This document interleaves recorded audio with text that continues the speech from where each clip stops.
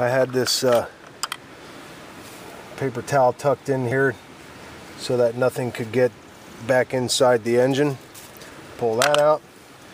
Now I'm going to take my non-hardening sealer, going to go around the outside of this, and I'll put the gasket on the cover so that I can put the bolts back in, and that'll help hold the gasket in place while I'm maneuvering it back onto the engine. Just need enough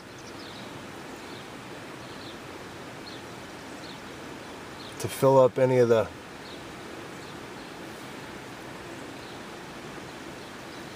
microscopic imperfections in the mating surface. I'll take it and I'll just wipe over it one time to smooth out any of the high spots. Line up the dowel pins with the holes that they belong to on the gasket, like so. Just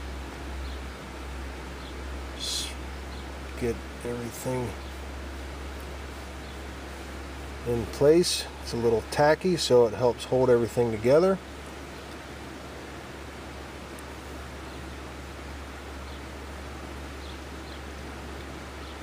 Now, where the the clutch push rod goes through, I'm going to put a little white grease on that right before I slide everything into place. Make it a little easier. A little hard getting in around the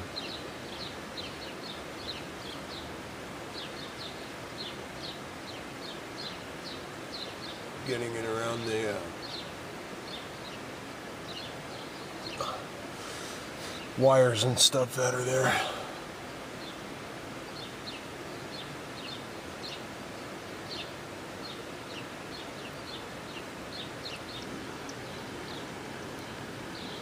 Wipe over it to smooth everything out. Make sure that there's no places that are missed.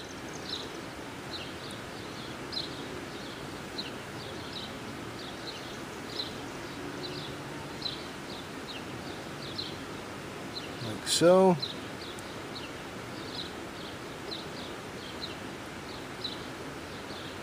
And like I said, using this non-hardening type,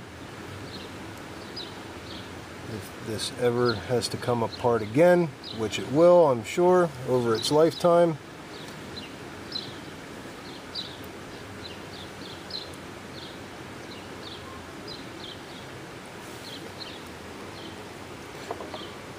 and that'll make it easier to put it back together. Okay, a little bit of silicone grease here. It's just 90% silicone. Bought it at a hardware store. You use it when you're repairing faucets or whatnot. Just help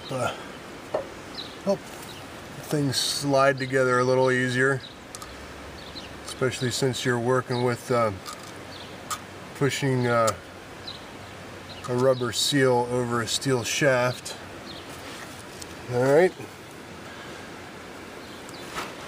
then I'll get a little bit of lithium grease and put on the clutch rod, like so.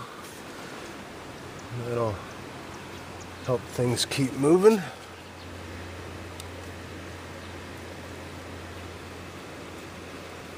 Like that. And then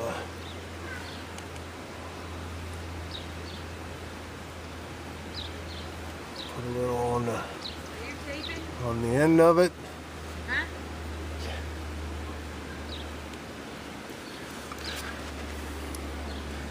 And then carefully work everything back to where it was. Because these bolts are specific sizes, they do not interchange.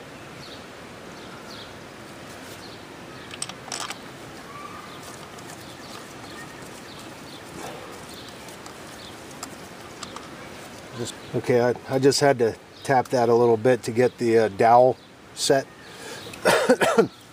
But whatever you do, don't use the bolts to draw the cover down.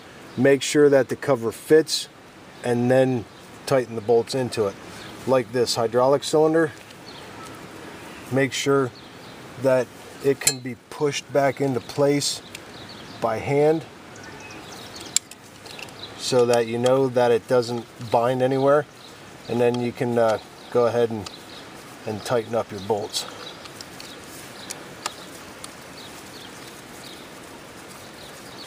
And then I'll go ahead and torque everything down. And there you have it. New seal. Put the kickstand switch back in place.